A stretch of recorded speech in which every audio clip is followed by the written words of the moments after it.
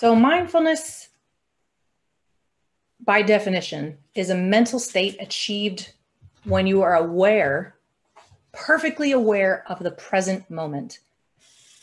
It's acknowledging, accepting the feelings that you're having at that moment, the thoughts that you're having at that moment, the way your body feels at that moment.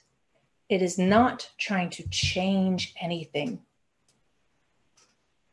So the types of mindfulness, and I took a wonderful course recently called Demystifying Mindfulness, and he laid out the types of mindful practitioners and 3 archetypes that I really liked because it helps, it was a very good visual.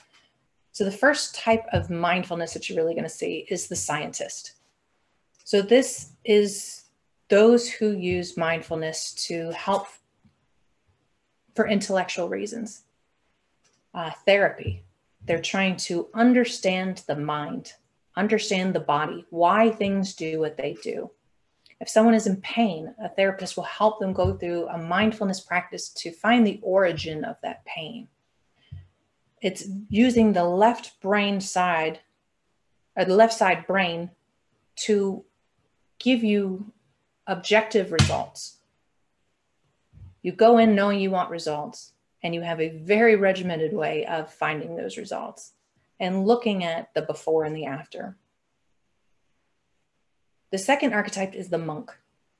The monk uses mindfulness as a form of discipline to expand beyond the physical. They become so aware of their body and their emotions that they almost appear detached from the world. But in fact, they're not detached. They're just so aware of them that they don't sit in the same pockets of emotion that the rest of us do. We sit in those pockets of emotion because we don't realize that we're really having them, and we don't realize where they come from. When you practice mindfulness, you reach a place where that sadness, as soon as that sadness gets triggered, you're able to say, oh, whoa, let me witness this emotion. Let me see if this has anything to do with what's going on right now. That monk is detached because they're so self-aware. The third archetype is the ninja. Now, the ninja is my favorite, mostly because this is the one I identify with the most. Mindfulness as a physical and mental practice allows you to have a healthier body.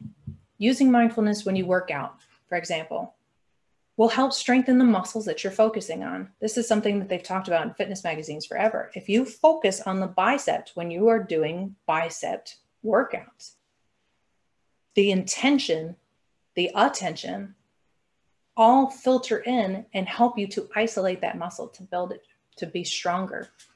So when you focus on mindfulness from a sense of physical discipline, what your body feels like, what it can do, and then combine it with the mental, what are your thoughts? How do you strengthen your focus? And the emotional, what are you feeling? That's what makes so many of us warriors. That's why I identified with mindfulness so much before I even realized what it was, because as a warrior, I loved the idea of having that ability to be physically, mentally, and emotionally disciplined. But I want to lead you through a quick mindfulness practice right now. So find stare at where you are, whether you're sitting, whether you're lying down, whether you're in the car. Eyes open or eyes closed is completely up to you. If you focus better with your eyes closed, that's perfectly fine. But what I'm going to lead you through is a body scan. We are going to focus on our breath, and then we're going to scan our body from the bottom of our feet all the way to the top of our heads. And that's it. So I want you to start by just tuning into the breath. You don't even need to take a deep breath. Pay attention to the way that the air moves through your body. Feel it as it enters and expands your lungs. Pay attention to what that air feels like. Is it warm? Is it cold? Don't try to change the breath. You don't need to breathe in any more deeply. As you breathe out, focus on the passage of that oxygen up through the body, through the throat, and out of the mouth. Just focus on the feeling of that air coming in and out of the body. You don't need to do anything else.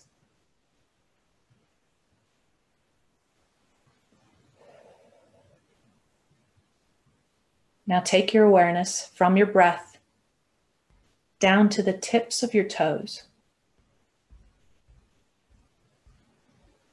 I want you to focus on what your toes feel in this exact moment. Are they on a surface? Carpet or wood? Can you feel a heartbeat in your toes? Just keep your focus there and slowly move it up to encompass the whole foot. Visualize both of your feet.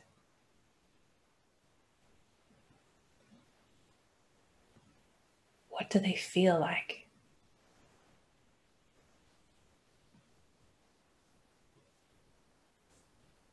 Now move that focus up from your feet to your ankles. Visualize both of your ankles. Is there any pain? Any twitches? Anything that draws the attention? If not, just focus on them. If you feel any pain, just witness this. Don't try to change anything. Move your focus up to your calves, to the shins and the calves of your legs. Keep your focus on the muscles and the bone, on the skin that's pulled tight. Focus on what you feel.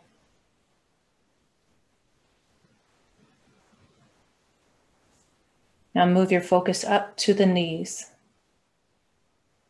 Feel where the bones meet. Feel the skin stretched over, the blood flowing through from the upper to the lower. Witness and acknowledge any pain, any feelings of warmth and tingling. Now shift your focus up further to the upper legs.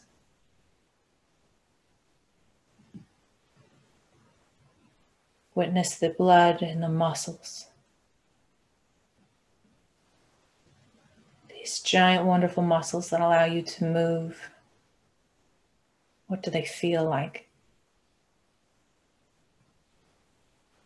Are they touching the surface of a chair? Feel the air move across them. The clothing that you're wearing, what does it feel like?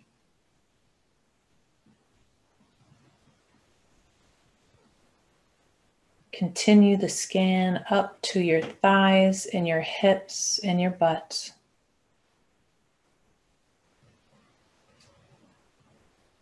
Feel your pelvis.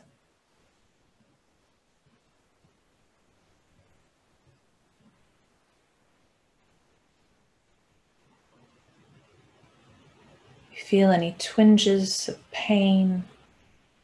Feel the area almost heat up as you focus on it. And continue the scan up to your stomach and your lower back. What do you notice inside of these parts of your body, all of your organs?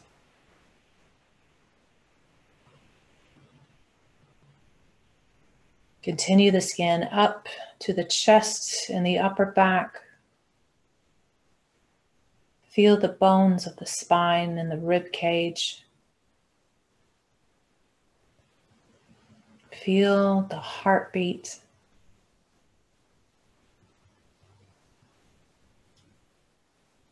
Notice any pain or feelings of warmth, anything that catches your attention, just notice it, don't try to change it. Now move the scan down to your hands. Put your focus completely into both of your hands. Feel the blood that's moving through your fingertips. The feel of the air moving across the skin of your hand. And move the scan up to the lower part of the arms, your forearms.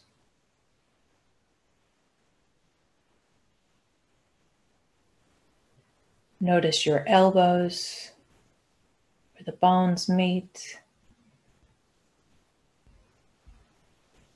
Continue to scan to the upper arms. Witness and acknowledge any pain or twinging, anything that catches your attention, but do not try to change it. Move your focus to your shoulders.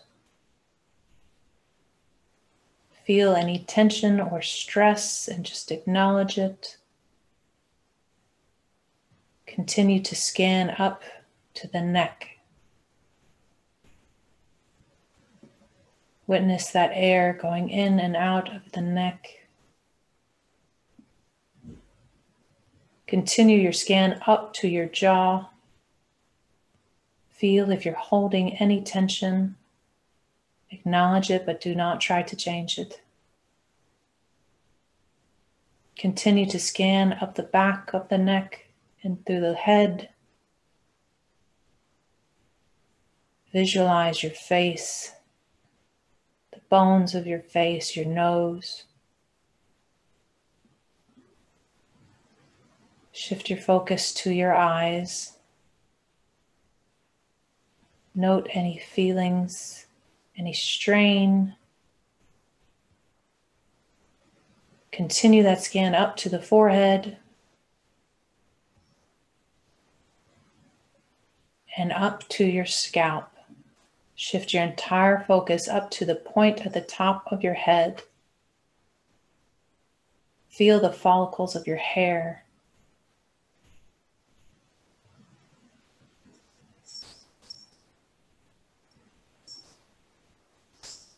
Now return your focus back to the room that you're sitting in and open your eyes. That body scan can be as long or as short as you want it to be. It's like taking an inventory of what's happening inside of you so that you can shift as you need to. It allows you to understand your body. You can do the exact same thing with emotions, with what your thought process is, just by being aware. If you're feeling a deep emotion, witness it. Pay attention to it. Don't try to change it. By becoming the observer, it's like detaching the emotion from an event so that you don't feel the emotion in the same way. An incredibly, incredibly powerful way of releasing emotions.